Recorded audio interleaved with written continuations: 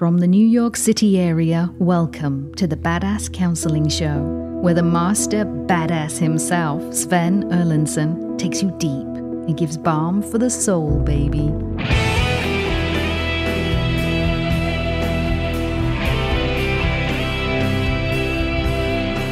Yes, I am Sven Erlandson, the host of the Badass Counseling Show, and you have found us for another episode of Lightning Round, taking listener questions, whether you are checking in from Prince Edward Island or Georgia or War Road, Minnesota, all the way up to Alberta, Canada, and out to New Zealand. We've got folks in from all around the world. Belgium, great to have you here. And I'm joined in studio by KC over in the booth as per usual, and Rob the Rocket sitting next to me. Rob, how are you today, young man? I'm good. You know how I always say before we start, make sure your phone's on Do Not Disturb? Yeah. And I forgot myself today, which is why we were hearing an echo while getting set up, which all goes to show nobody's perfect. But you're as close as they come, Rob. I don't think so. I think so. So we are taking questions here, and it's great to have you here with us. Thank you, everyone, for checking in. I've got the first question right here. Karen's firing it right at us today. Karen says, Sven, I've read your book. Why do I feel empty and lost now? A couple of things. You're not the only one that happens to. One of the things I tell people is when you're doing work on self, what you're going to experience is there's going to be lightness. You're going to begin to have spontaneous energy. As you're getting this stuff more and more out of you, you're less burdened by life. And it's not a woo-woo fucking kumbaya shit. You literally feel physically different the more you go in and do this work. However, what precedes all the good feelings is the heavy feelings of realizing all that you're seeing.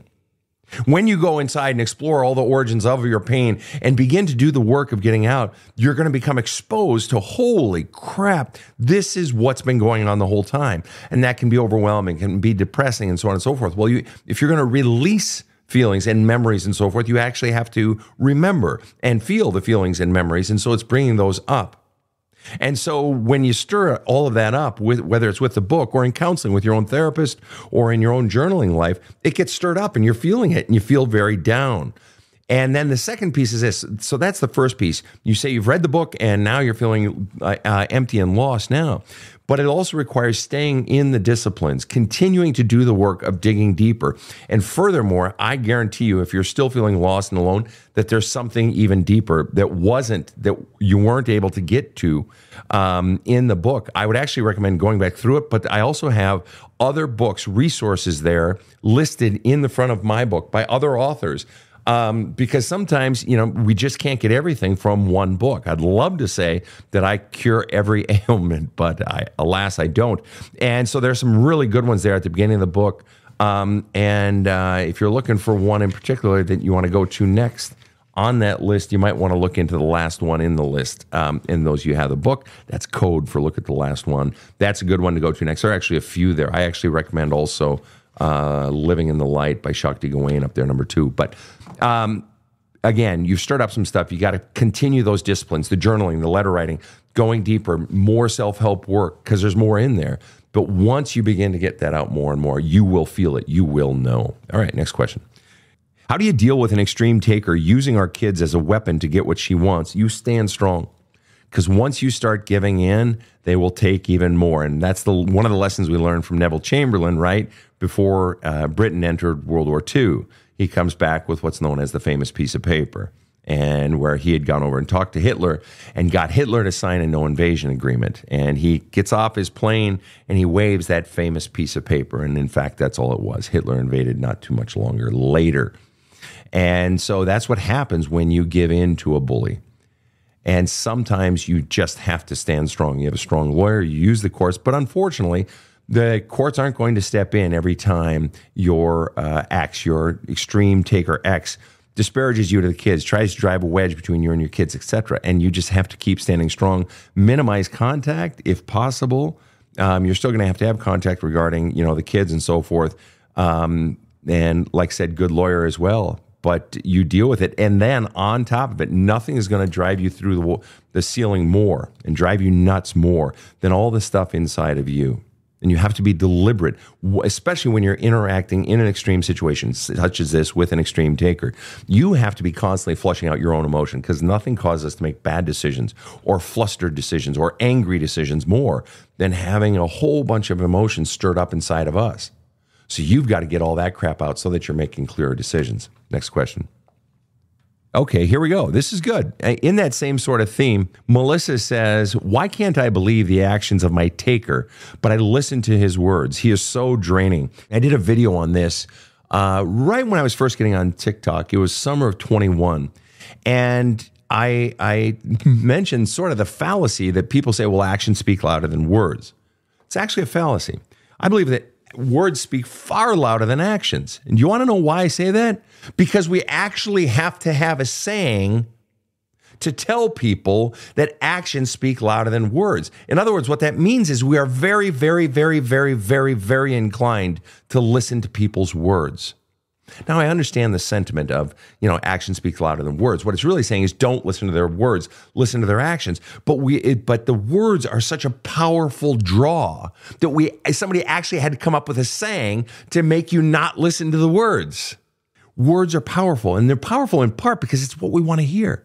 And an extreme taker will tell you every fucking thing that you want to hear. Why? Because they want to keep you there. They want you to stay. They don't want you to leave. They want you to stay and keep pouring love into their love cup. That's what they want. And they will lie. And furthermore, so it's always wants and fears. You ask, basically, why do I keep listening to a liar? And it's funny because I just put up a post this morning. A, it's you want something, and B, you're afraid of something. Remember, folks, and those of you that have read the book, There's a Hole in My Love Cup, remember, if you're ever trying to understand why someone is doing something that doesn't make sense, always ask yourself the question, what is the primary fear driving the behavior? Speculate the answers. Literally write that fucking question on a piece of paper. What is the fear driving my behavior that's causing me, in this case, to keep listening to an extreme taker, even though they keep fucking hurting me? What is my fear? And you can say, well, I'm afraid of this, I'm afraid of that, but be more deliberate about it. Jot out all the things that it might be and drill down and what is really your biggest fear in this situation. Because I guarantee if you are listening to someone against your own best interest, as you just acknowledged in your question, why can't I believe the actions of my taker and listen to his words? He is so draining. Okay? There is a fear driving your behavior.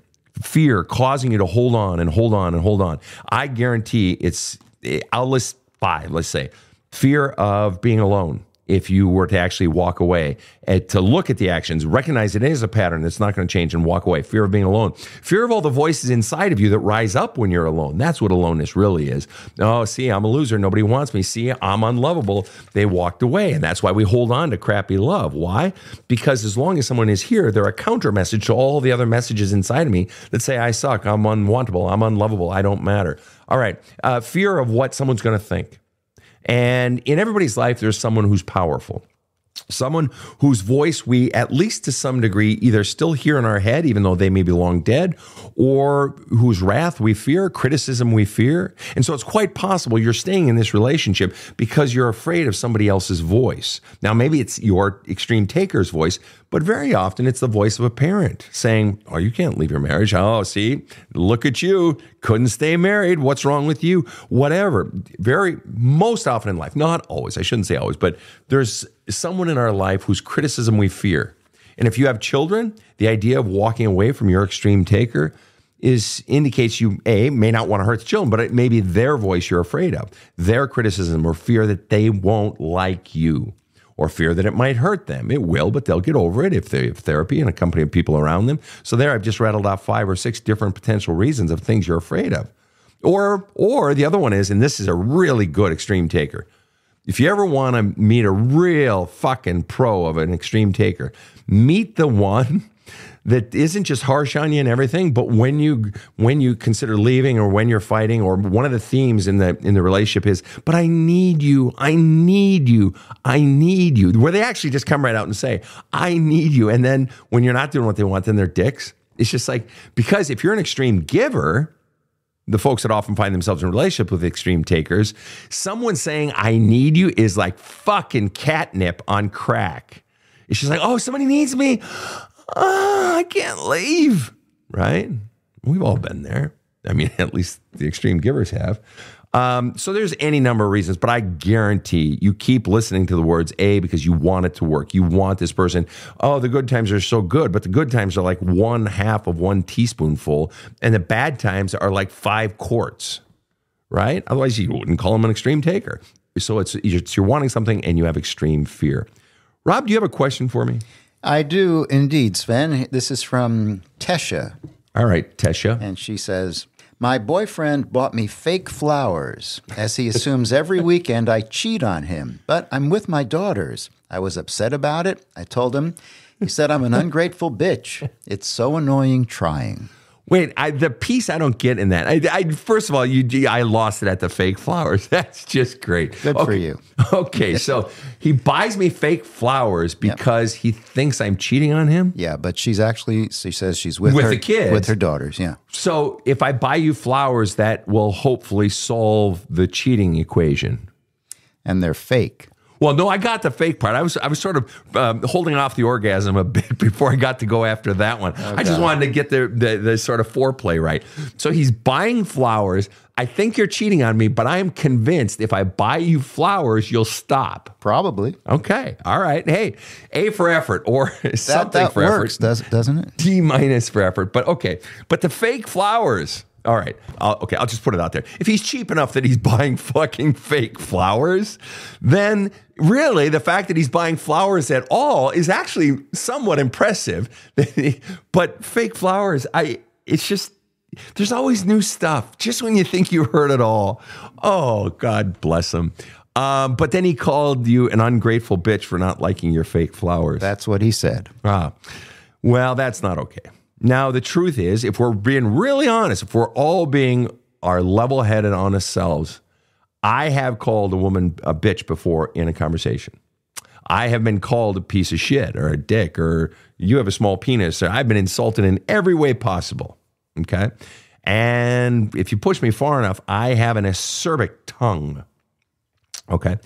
So on one hand, if it's a one-off, if this is the first time he's ever called you something bad, I think there's some room for, discussion about it at the very least. It's not okay. I'm not saying it's okay. But if it's a one-off, that's one thing. But I'm willing to bet that it's not.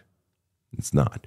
You don't indicate in there whether you are cheating at all. You simply say you're not cheating in the times when he thinks you're cheating. Now, I'm going to assume that you're not cheating at all.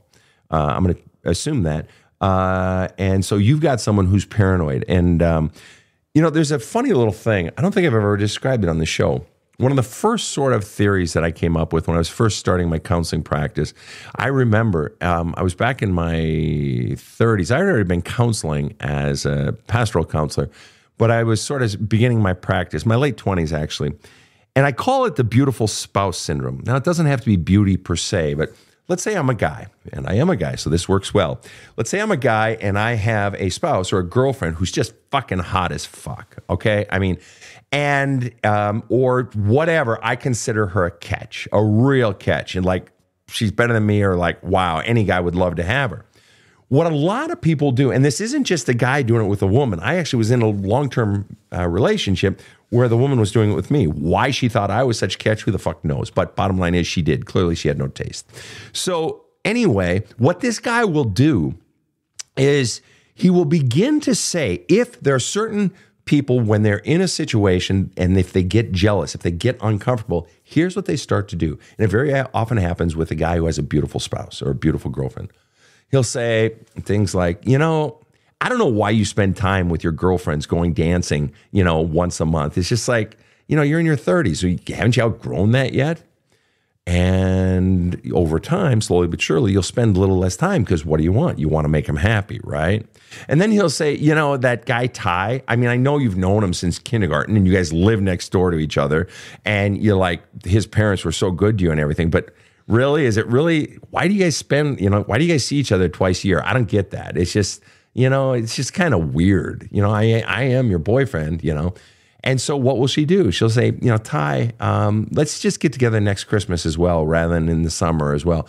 Or I know someone very close to me who says that, when she was dating her first boyfriend after moving out of the house, that her first boyfriend didn't like her spending time with her family.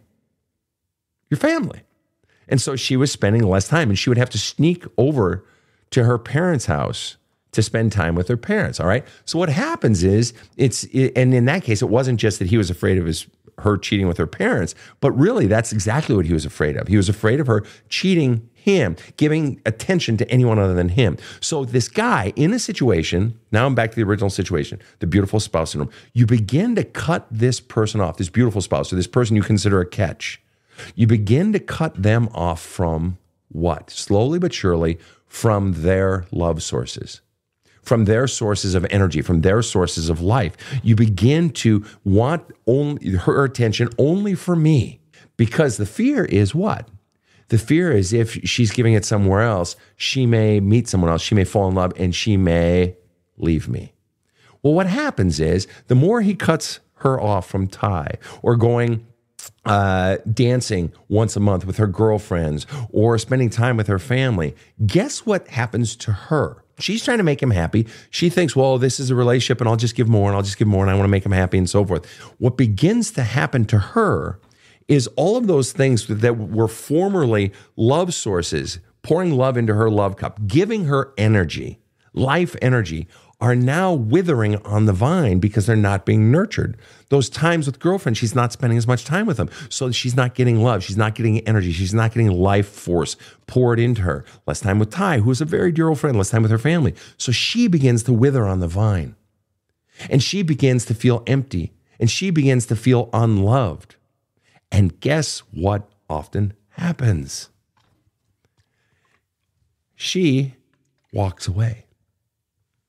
She walks away because she equates her unhappiness, her lack of life force, love not pouring into her. She equates that with him, and she can't equate it with him because the truth is no one person is enough to fully fill another one person's love cup. And so she's going empty, and she's not getting it from all the sources she used to get it. So she walks away. So he just created the very eventuality he most feared. He feared her leaving, and he made it happen by cutting her off from her love sources. So back to the original question. The original question was, you've got a jealous boyfriend. Basically, the question didn't say that. The question said, my boyfriend thinks I'm cheating, and he bought me fake flowers, presumably to make me stop. But I'm not cheating. When I'm gone, I'm actually with my freaking kids, right? Though technically you could cheat with your kids, but I'm going to, again, assume you're not cheating. And when I called him out on it, it's like fake flowers, and he called me an ungrateful bitch. Okay. Kind of a dickish thing to do, very dickish thing to do. And if it's a pattern, that's not okay. And that's not somebody you want to be in a relationship with because that shit only metastasizes. But I was addressing the jealousy issue. Go ahead, Rob. You want to say something? Yeah, there's another listener with a similar name-calling point. Why would my husband call me a slut and never apologize for it? Well, there are two answers to that. One is the ugly answer, and you're not going to like it. And the ugly answer is because he doesn't have to. Because we so expect people in life, and what I mean by that is there's no repercussions for him not doing so. So he says, fuck it, I'm not going to fucking apologize to you, slut. Fuck you. All right? That's a heinous personality right there. That's just fucking vile. And you don't want to be in a relationship with somebody like that, and it sucks to realize that and say that. But there's a second answer to that. What doesn't he apologize? One, he doesn't have to. He's not being held accountable. But two, he does know something's wrong because he's not calling other people that. But he continues to do it because he can get away with it. And he keeps getting away with it. There's no pain point. There are no repercussions for doing that. But you're expecting him to act the way you would act. You would apologize if you hurt someone's feelings. And one of the biggest mistakes we make in relationships is assuming that the other person will act the way I would act. And very often, and it's only a mistake if you begin to see that they're not doing it, yet you keep hoping and expecting them to act certain ways. I've seen marriages extend 10, even 20 years where one person is still expecting the other person to respond differently, to act differently, even though they have a 10 or 20-year pattern of acting this way. I still expect that they're going to act better because I see glimpses, or I know who, I'll just make up a name, I know who Tommy is. Back when we first started dating, he just was such a great guy, and every now and then there are those glimpses, and I know he's in there somewhere. Yeah, but he's never fucking coming out. All you're getting is dickhead. It's like you're dating dickhead, and you don't want to accept that you are dating dickhead. And at some point, or married to dickhead. And at some point, dickhead becomes very, very hurtful. And you got to walk away. And the truth is, he will change then, very often. He'll change. And he'll say, I've changed. And he'll stop calling you things like slut, your own wife. He'll stop calling you slut. And he'll say, I'll even go to therapy. And he'll say, blah, blah, blah. And what usually happens in that case is a month, 2 months, 3 months later, he ain't doing it anymore. Why? He's got your back. He doesn't have to. Next question. You know what, though? Before we take the next question, we're going to take a quick break. We will be right back. I had a really good start in my life, and I've been successful in my career, but I have to say I've learned so much and improved my outlook on life since I met Sven and picked up a copy of Badass Wisdom. With the daily meditations as journaling prompts, I've uncovered a lot of memories that weren't totally pleasant. With Sven's guidance, I've achieved some new understanding, and honestly, I feel lighter. Badass Wisdom is a great read, in nice small bites, and I think anyone can benefit from it. So go to badasscounseling.com and get the book or the audiobook. It could change your life.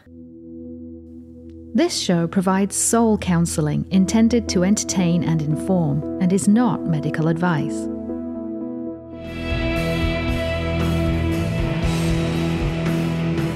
Now, back to the badass.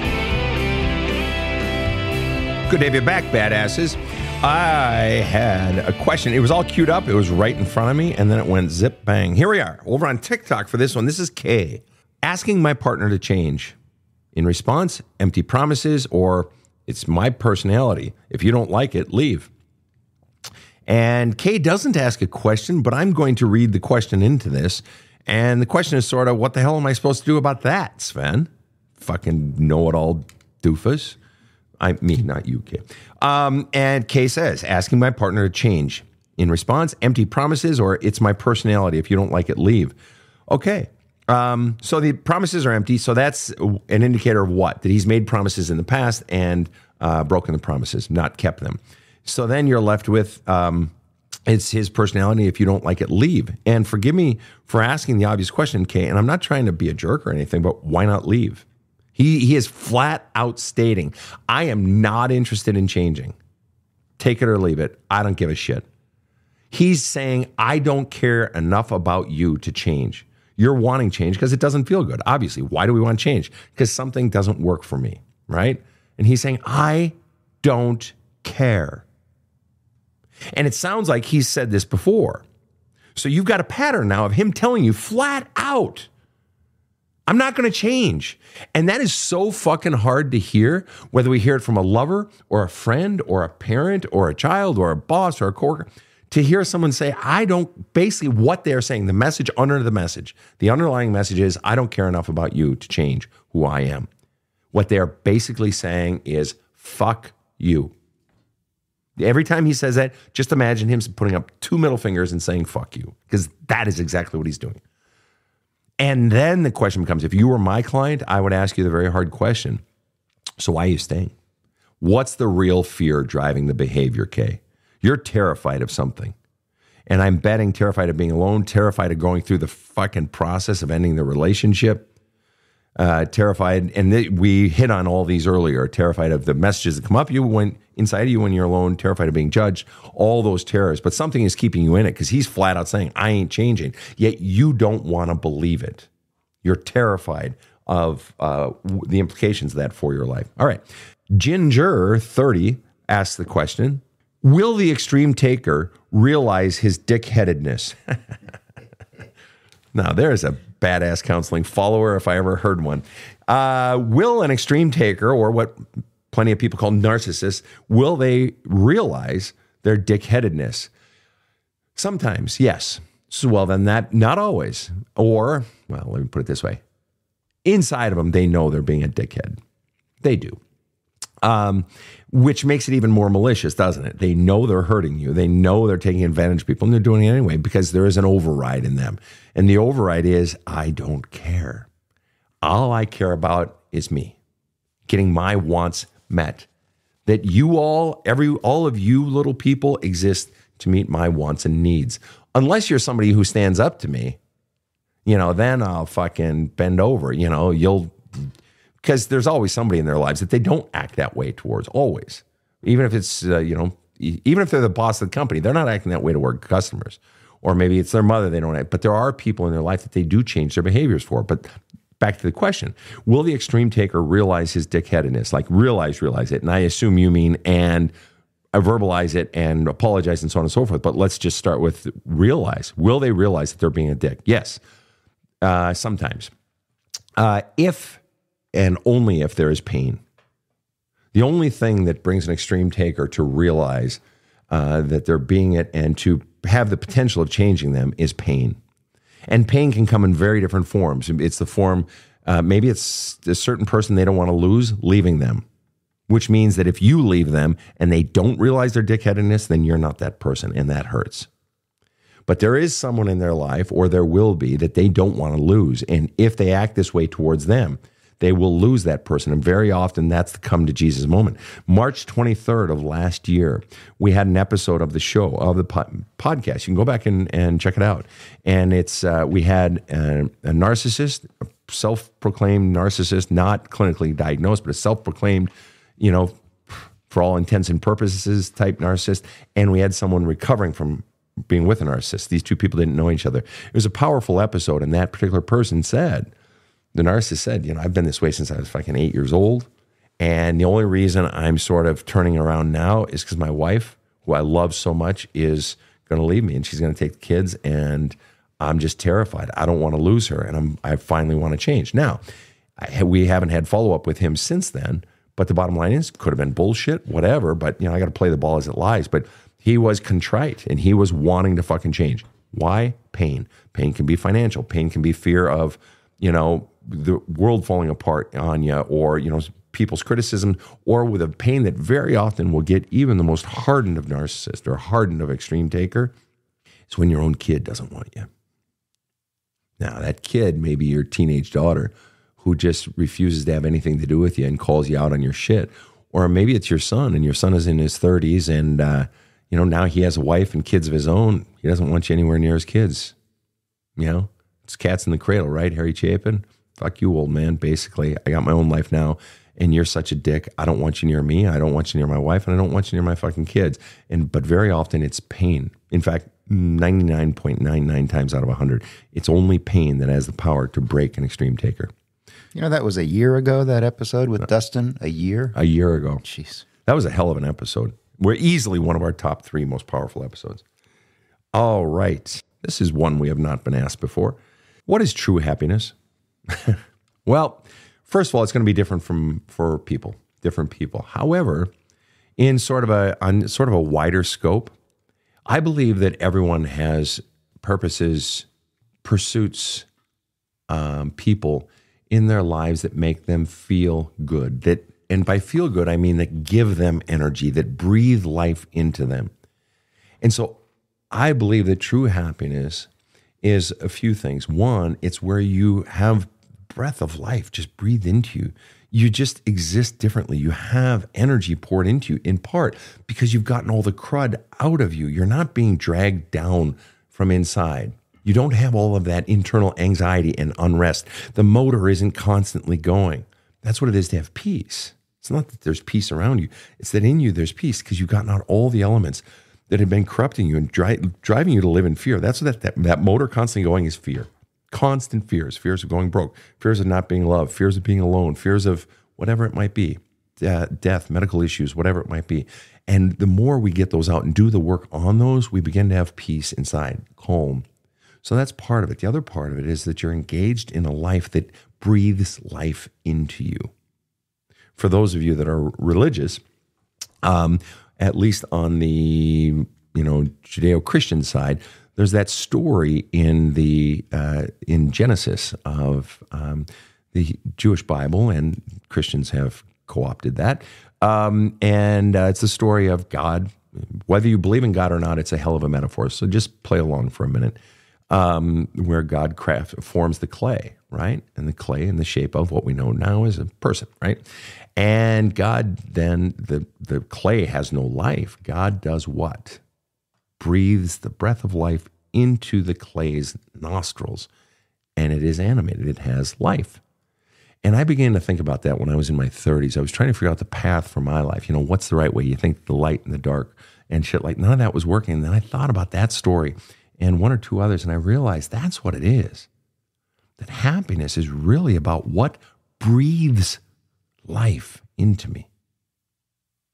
Not physical air. I know my lungs breathe life into me, and the heart that pumps the lungs. I mean, what gives me energy? What makes me feel, and I love this word, and I stole this from the author Shakti Gawain, who was sort of a new agey author in the late 80s, and she wrote a book, several books, Creative Visualization, but the one that really hits it out of the park for me, and I actually recommend it in my book, There's a Hole in My Love Cup, because it's one of my Bibles. It's her book, Living in the Light. And she uses a word she calls aliveness. She says what we're all really seeking is aliveness. I love that word. I love that. In fact, if you've read my stuff, you've seen me use that word, and I usually put it in all caps. I think true happiness is that peace inside that passes all understanding, beyond rational comprehension, beyond our own brain's ability to get us there. It's a sense of peace, a sense of calm inside, one that perdures, one that lasts, not just peace in the moment. And it's not always, every moment I'm calm and I'm a fucking Buddhist monk every moment of my day. No. It's just that there's still waters deep down, still waters. And then there's something that animates me. That I have people around me that I give life to and who give life to me, and that I have a purpose for which to live. I like the book. There was a very, very, very, very, very popular book, international bestseller, a couple of them by this author, Rabbi Harold Kushner, back in the 90s, and really a great writer and a great thinker, a deep thinker. And Kushner, he actually did a bit of a one-book riff on the notion of when all you've ever wanted isn't enough. I believe that was the one. And he talks about, and he's basing it on some of Hebrew scripture. But what he talks about is really, it boils down to good food, good drink, good work, and good people. And boy, you think about it, that's pretty fucking good right there. I mean, that pretty much sums up a lot of life. But the truth is, you ask, what is true happiness? For every person, it's going to be different, but I think it really comes from, ultimately, everything boils down to peace inside and a sense of purpose. And then the happy things, like sunsets and like the ocean and like, for me, it's bike rides and workouts and time alone in my woods. You all know I have woods on my property, and so forth. But and the ultimate thing that stands between us and our own definition of true happiness is always, always, always all the pain, the fears, and the bullshit messages you've been taught about yourself that are in you, stuck in you, and you are driving. You are living a life on someone else's drumbeat. And until you get those voices out of you, you're going to keep living on their drumbeat, and you are going to be fucking miserable. Get those out, and you begin to hear the quiet thump, thump, thump of your own source, your own inner voice. All right, next question. Rob, you got an itch? I have a question. It's sort of the same thing. Lay it on me. All right. I struggle being vulnerable due to past traumas, and I fear it is what makes me so unloved and lonely, even though people are around me that say they care. Any advice for me? And the opening sentence was fear of being vulnerable, right? I struggle being vulnerable due to past trauma. Right, of course. And so, you've just laid out your roadmap for how to fix that one. And the way you fix that one is by going back into those memories, those past traumas, you call them, which are memories with emotional charges attached to them. Like when I think about my girlfriend got in a fender bender car accident when there was a winter storm out here in the New York City area about a month and a half ago. And it was fender bender, slid right through the intersection. Everybody was sliding through the intersection. And the person ahead of her was kind of a dick about it. This woman comes out and she's shouting, "You hit me." And it's like, yeah, no shit, lady, we're on ice. But anyway, and so we just got a storm in the New York City area in the last 24 hours. And my girlfriend's like, I'm not fucking driving in that shit, not after what happened a month and a half ago. All right. So she has a memory of her little car accident. I don't mean to be condescending. Oh, your cute little car accident. But it was little. Compared to real car accidents, it was little and nobody got hurt. The point is she has a memory that has an emotional charge. And the emotional charge is shock, a little bit of fear when she was in that moment, a little bit of sadness, and a little bit of anger at that woman. Now, she has not fully decharged that memory. By her own admission, she has not fully decharged In other words, gone inside, flushed out, journaled out, written letters out, and talked it out with me, with her therapist, whatever, all of the feelings surrounding that memory. So she has a memory that still has an emotional charge. So when people talk about, oh, I get triggered whenever I'm around Gus. Well, there's something about Gus. Gus isn't what's triggering you per se. The Gus is engaging in something, doing something, saying something that drops into your love cup, and it's electrifying those emotional charges on those memories that you have that have emotional charges attached to them. Okay? So if my girlfriend were to sit down and with her therapist or journaling or whatever and talk about those emotions and get them all out, then she would just have a memory that no longer has any emotional charges attached to it. Okay. So when this particular listener asks the question, basically, I'm afraid of being vulnerable in relationships. And it's not just love relationships. It sounds like it's friendships as well, because she says, I've got people around me who say they love me, but it's almost like I don't fucking believe them. Okay. When you say that because of past pains, I'm basically afraid to open up again. You're saying that those past pains, those past relationships, there are memories that you have that have emotional charges attached to them. They are still charged. It's like you've got a bunch of sticks of fucking dynamite inside of you. And so you avoid any situation that looks like a match or a lighter that would light the fuse of that. And what would light that most powerfully for you, as you see it, is if I were to be vulnerable again, because guess what might happen? I might get hurt again, right? And that's what keeps everyone. That's what keeps us closed down. Which is why why I talk about it in the book, There's a Hole in My Love Cup. I talk about the difference between brutal honesty and radical honesty. Brutal honesty is just the person that goes around saying, "This is what's wrong with you. This is what's wrong with you. This is what's wrong with you." It's like, oh wow, that's a gift. Fuck you. That's easy. Harder is radical honesty, where you go inside and you say, this is who I am. This is what's wrong with me, or this is what I struggle with, or these are my fears, or these are my aspirations. Radical honesty is radical because I'm revealing me, and that's the scary fucking part, and that's precisely the point you're making. I'm afraid to be vulnerable, Sven, so what the fuck should I do about it? What the fuck you should do about it is go into those memories and begin, and the choir sang, journal about it, write letters about it, talk to your therapist about it. You have to go into those memories and begin to feel and release those emotional charges. And in my book, There's a Hole in My Love Cup, I teach other tools, some of which are even faster than the journaling and letter writing, for decharging those memories. That's any memory that you have in your past. Any anxiety or fear that you're experiencing in your present, there is a memory inside of there that has an emotional charge. Every single question today that has to do with how do I let go of the pain? How do I let go of that person? Why do I still have anxiety over? I'm afraid of. All of those are about some memories in your past that have emotional charges. All of them. And or additionally, there's the aspect of the bullshit beliefs you've been taught about yourself, which is even more damaging than those emotionally charged memories. Oh, here we go. This is a good question. Thanks, Thomas. This is a good question. What area of the healing journey are you exploring now, Sven? What's a big revelation since Love Cup? Well, it's funny you say that. I'm actually working on the next book. Well, I just finished the last book that was after Love Cup, and that's Badass Wisdom, all right? And that's the 366-day meditational, inspirational book. So that one. But I'm working on the sequel, the actual sequel to Love Cup. And it's funny you asked that question, Thomas, because I write every morning, and I was up bright and early this morning at 4 or whatever to write. I'm like, there is so much more new material since Love Cup, which came out in 2018, but it didn't really hit or become popular until 2021 and 22. There is so much new fucking material. It's like, holy shit, how many? And so you asked the question, what area of the healing journey are you exploring now? The area of the healing journey that I'm exploring now is really how my counseling has changed of other people, and how much it's like the velocity, the acceleration of how much I'm learning from people, nuances that I had never seen before. The more you go into more shit with more people, the more nuances you see. So I'm going to give you one example. The last the last question I just answered was about vulnerability. And you guys have heard me mention this particular insight. I had a client, and this client, very successful woman, owned a business and so forth, and worked hard and all that, had teenage kids.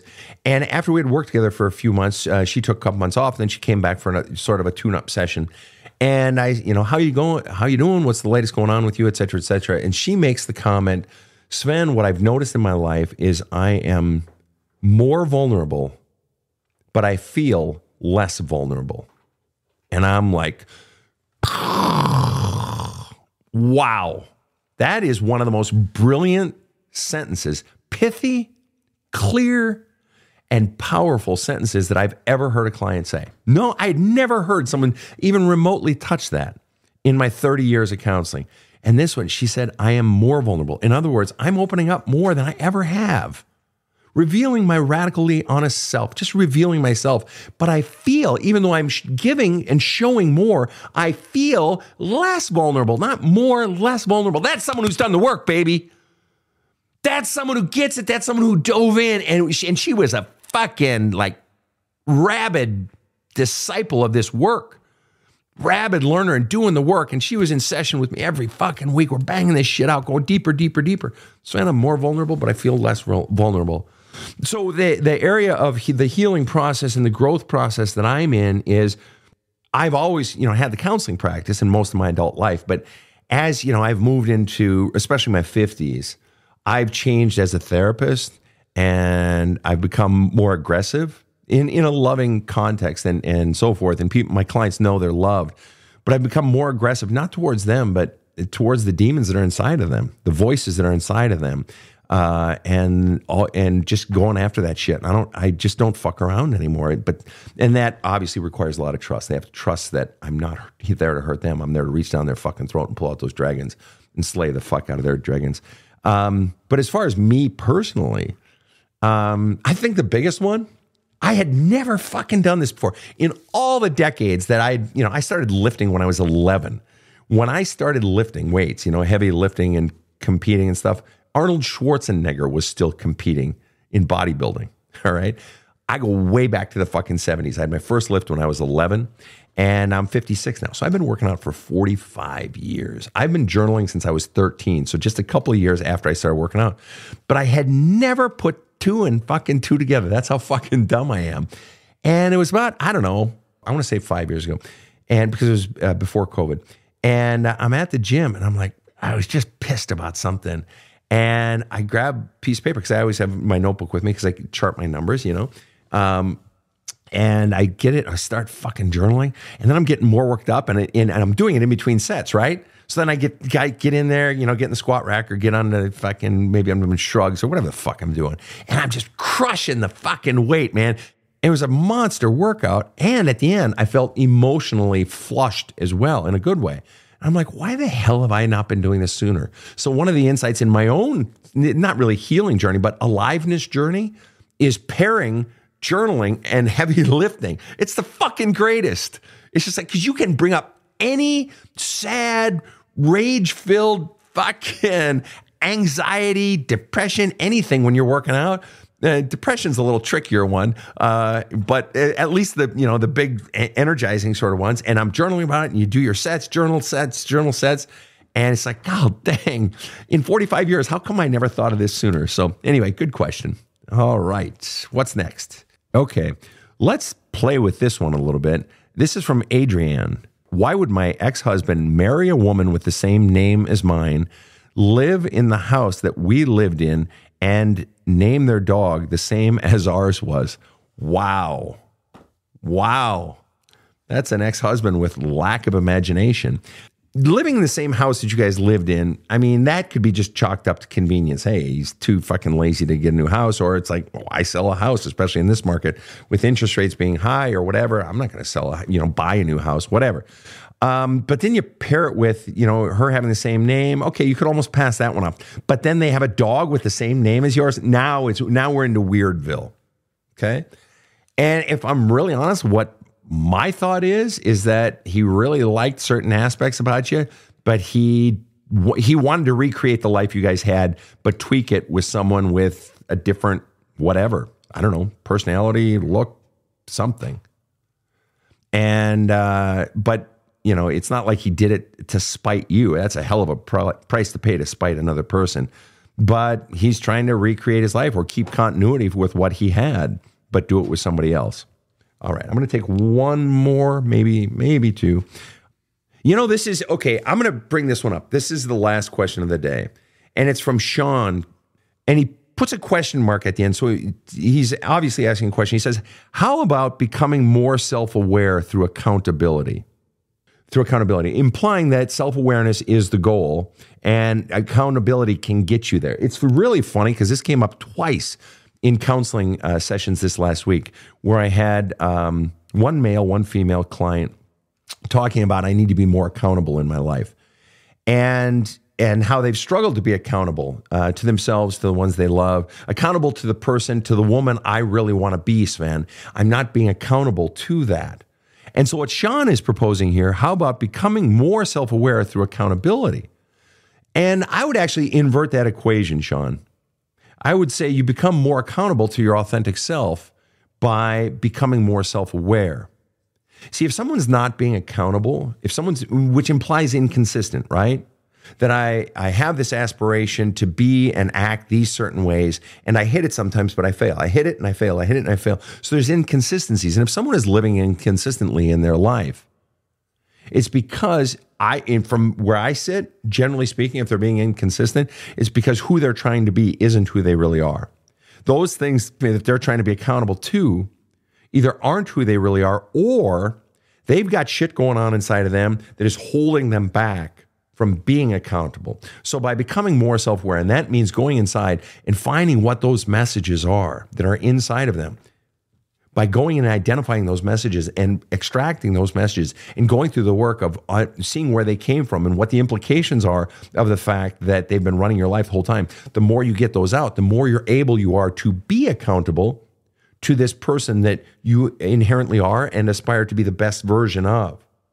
I actually spend like 3 different chapters in There's a Hole in My Love Cup talking about messaging and the messaging we receive when we're children and the hidden messages, the underlying messages that become the drivers, the virus infecting the operating system of our whole lives. And those messages, once we can identify those and get those out, what's left underneath that is our own authentic self, underneath all of the crud. And your authentic self effortlessly blossoms up like tulips in springtime. They just effortlessly come through. But it's always about that. So the accountability, you'll become more accountable to who you really are. You'll be able to, because you're not being dragged down by that which is not you. All right. Now, this will be, in fact, the very final question. And the question is this. All right. Weird question. But do you keep all your journals? And this is actually a very relevant question because I get a lot of people saying, what do I do with the journals? Should I keep them? Or I used to keep a journal, Sven, and I stopped keeping it because it got used against me. I had that happen once, that one of my exes gave my journals that they had found to my other ex, and it got used against me, blah, blah, blah. Just ugly shit, right? I kept my journals for, I'm going to say 15 years, from let's say 13 to 28-ish. 13 to 30, I had stacks and stacks of spiral notebooks, 3-ring notebooks, cocktail napkins. I journaled on everything, right? I had probably had clothes that I had written on as well. I used to write on the back of my hand like a journaling question that I wanted to come back to later when I wasn't on my bike or something like that. And you know what I did? Honestly, I was at my parents'. I visited my parents, and I had boxes of them up in the attic, and I started a big old bonfire out back, and I burned all my old journals because I knew I wasn't going to fucking read through them. I was never the person, and everybody's different, so I'm not advocating this for anybody else. It doesn't matter, whatever works for you. But I was never a person that went back and read my own journals. That didn't really do anything for me. For me, it was the flushing process. Very rarely would I ever go back and read them, but some people love to go back and read them, and there's nothing wrong with it. That's fantastic. If you get something out of it, hey, God bless you, go for it. So I burned them all, and then I'd accumulate, a few over the course of, a year or two, and I'd, have them shredded or burn them or let them go. And the only reason was because for a lot of my years, especially my 30s, I was traveling light through life. I had spent time ministering to the homeless, living in my car, ministering to homeless car people. And then I had done some years ministering to the homeless of Oakland, California, living on the street, sleeping on concrete every night. And so, carrying around fucking journals is just dumb when you're living on the street. For me, at least, it's like, why would I want that extra weight? But some people do keep them, and there's nothing wrong with that. If you want to keep them, keep them. What do I do with them? I just let them go. So if I'm at the gym and I'm journaling between sets, I'll tear that bad boy up and I'll flush it down the toilet. Or I'll take it with me and just stick it in the fireplace at home. Okay. But some people, it's totally optional, up to you.